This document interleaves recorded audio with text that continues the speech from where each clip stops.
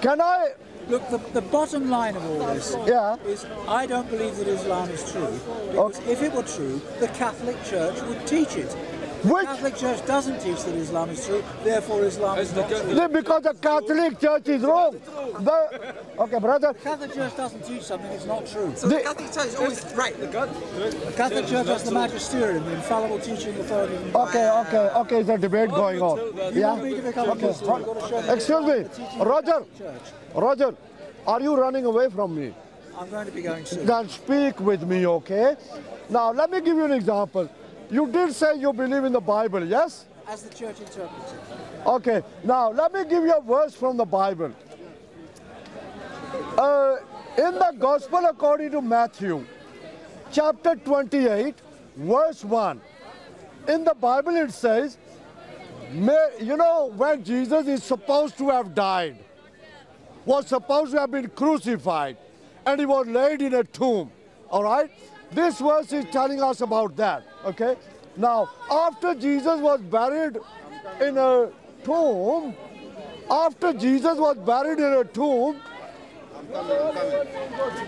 we learn in the Gospel according to Matthew, chapter 28, verse 1. It says, Mary Magdalene and the other Mary went to the tomb of Jesus. So how many women went to the tomb of Jesus? Two. One was Mary Magdalene and one was the other Mary. That's in the Gospel according to Matthew chapter 28 verse 1. But in the next Gospel, in the Gospel according to Mark chapter 16 verses 1, 2 and 3. Who went to the tomb of Jesus? In the Gospel according to Mark, chapter 16, verses 1, 2 and 3, they tell us Mary Magdalene, Mary the mother of James, and Salome went to the tomb. So in the Gospel according to Matthew, there is no mention of Salome going to the tomb of Jesus. But in the next Gospel according to Mark, now hold on, but in the Gospel according to Mark, but in the Gospel according to Mark, it says Mary Magdalene, Mary the mother of James, and Salome went. So in Matthew it says 2 women went. In Mark it says 3 women went. One Christian at a time. My question to you is, one Muslim from the one Christian. I'll talk to you later. Hold on. So tell me, Matthew says 2 women went. In Mark it says 3 women went. Give me an answer. How many women went to the tomb of Jesus? Was it 2 women or 3 women? There were 2 different visits to the tomb of Jesus, one with 2 women and one with 3. It doesn't say that. No, that's right. It doesn't say that. It just gives names of different. The church interprets it as saying. But the church is telling you lies. The church cannot lie. It doesn't say. The church does not lie. Okay. Brother, Jazakallah. The church does not lie. Jazakallah khair. Okay. Did you say... Brother, Jazakallah khair. Did you say the church never lies? The church never lies. Okay. Does the Protestant church pick up the true Bible when they preach? The Protestant Bible. So you are saying in the Protestant church they pick up the Bible to preach, which is not complete Bible, yes? So the Protestant church is not complete church. No, it doesn't have the fullness of truth. No. So when you say it doesn't have the fullness of truth, you are saying that the Protestant church is not 100% true. That is correct, yes. Loudly? That is correct. Right. Okay. So your Catholic church is 100% true, yeah? Yes. And do you still believe in your Bible? As the church interprets. Okay. Come out of it and become a Catholic. Now hold on. We Muslims say Allah subhanahu wa ta'ala is the one and only God. All right? It tells us in Surah Al-Ikhlas. For example, Surah chapter number 112. It says, Bismillahir Rahmanir Rahim. It says, Kul huwallahu ahad. Say, Allah, He is one. So ask any Muslim, they will tell you the Creator, God Almighty, Allah subhanahu wa ta'ala is one. Now, can I ask you, does every Christian believe that God is one? Yes. Are you sure? Yes. Okay, next question, knockout question. Does every Christian believe that God is three? Yes. But you just said God is one. Three and one at the same time.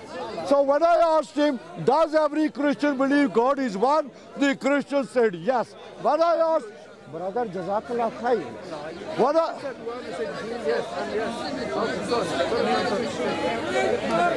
When I asked the Christian, does every Christian believe that God is one? The Christian said yes. Then when I asked the Christian, does every Christian believe that God is three? The Christian said yes. So does every Christian believe God is three? Yes? Yes. The Christian is wrong. Why? The church can never be wrong. No, the Christian is wrong. Why? Why? Because we are in the United Kingdom. In the United Kingdom, we have England, we have Wales, we have Scotland, we have Northern Ireland. And in the United Kingdom, there are Christians who call themselves the Unitarian Christians. They're not Christians. Hold on. In the United Kingdom, Unitarians are not Christians. hold on. So in United Kingdom, we have Christians who call themselves Unitarian Christians. They're not Christians. And their church, they call it the Unitarian Church. Why are they called Unitarian Christians? Because they believe that God is only one. Now, answer my question. You said, I asked you, does every Christian believe that God is three? Yes. You said yes, yeah? But you are wrong. Why? The Unitarian Christians, They are not Christians. they are. They are not Christians. They have churches. It doesn't matter. The Ahmadiyas have mosques, but you wouldn't Are the Protestants Christian? Yes. Are the Protestants good Christian? Some of them are, yes. Some of them. Okay, the Protestant Christians who are good, are they good because they believe that God is three in one? No, they're good because they believe that Jesus died for them. They are good because they believe Jesus died for them. Did you say the Protestant Christians are good because they believe God died for them? That is correct. So you believe God died for you? I certainly do. We Muslims believe rightly Allah subhanahu wa ta'ala, God Almighty, is Almighty, all powerful, all knowing, all hearing, all seeing. Okay, answer my question. Was your Jesus Almighty? Yes. So how did your Almighty God, Jesus, die? No, how can the Almighty die? How? For your sins, He chose to die for your sins. So Jesus chose to die. Yes. Why? To save you from hell. To save people from committing sin, yeah? To save you from going to hell. Okay. Couldn't Jesus just forgive? No. In our Holy Quran, in Surah Az-Zumar, Surah chapter number 39, in Surah Az-Zumar, Surah chapter number 39, okay? I'm starting from the middle of that ayah. Allah says, La taqnatu min rahmatillah. Listen, La taqnatu min rahmatillah. Do not despair from the mercy of Allah. Why? Then it says, Inna Allah yaghfiru dhunuba jami'a. Why? Why not despair from the mercy of Allah? Why? Inna Allah yaghfiru dhunuba jami'a. Because Allah subhanahu wa ta'ala, God Almighty, He forgives all sins. So, why did your God have to die? He could have just forgiven. I forgive you. That's it. Yes. Because God can't look upon sin. It says in the Old Testament that without the shedding of blood there can be no remission of sin. So tell me, is it true that your God Jesus was tied up like this? Yes. Is it true that your God Jesus was taken prisoner by the Roman soldiers? By the temple guard. So your God Almighty Jesus was taken prisoner by the Roman soldiers. Were the Roman soldiers creation? Was Jesus the creator? He was. So creation, Roman soldiers, they took prisoner the creator, yes? That is correct. You're getting there. You're beginning How? to believe. How does that make sense? That God Almighty, the creator, was taken prisoner by his creation. Okay, the Roman soldiers who took Jesus prisoner, did Jesus create them? Yes, he did. Did Jesus create? He created them knowing that they were going to take him prisoner and kill him. Did Jesus create the Roman soldiers?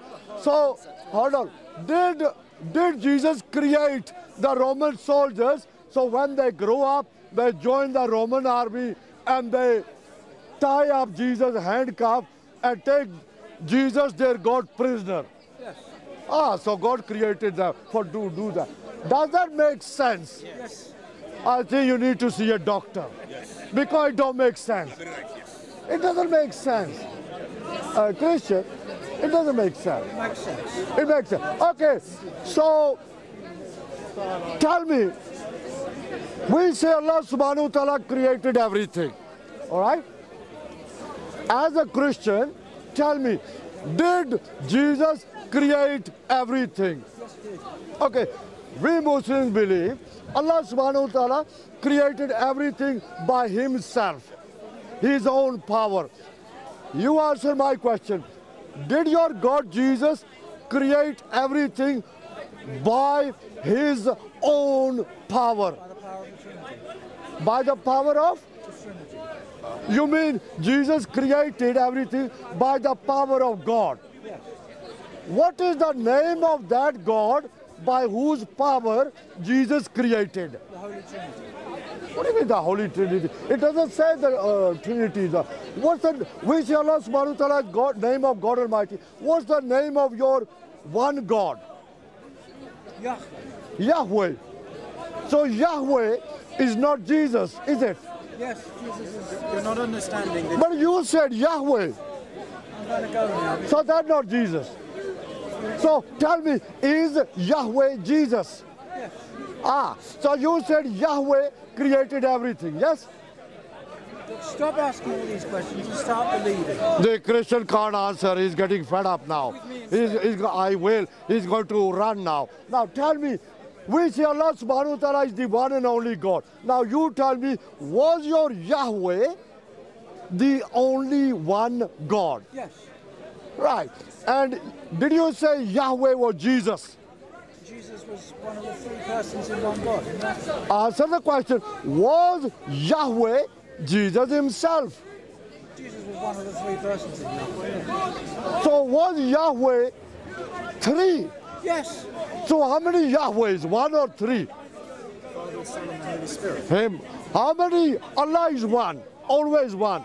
Now I'm asking you, how many of your God Yahweh are there? Are they just one Yahweh or three Yahweh? They're one at the same time. Oh, so they are three and they are also one at the same time. Okay, are you a man? I think I am, yes. Are you a woman at the same time? No. So how how come you said that God is 1 and 3 at the same time? Because God says so. Oh, so you are a man, yes? I think I'm a man. Are you a woman at the same time? Of course I'm not a woman. Then how can God be 3 and 1 at the same time? It's a mystery of the Trinity. So the Christian says it's a mystery.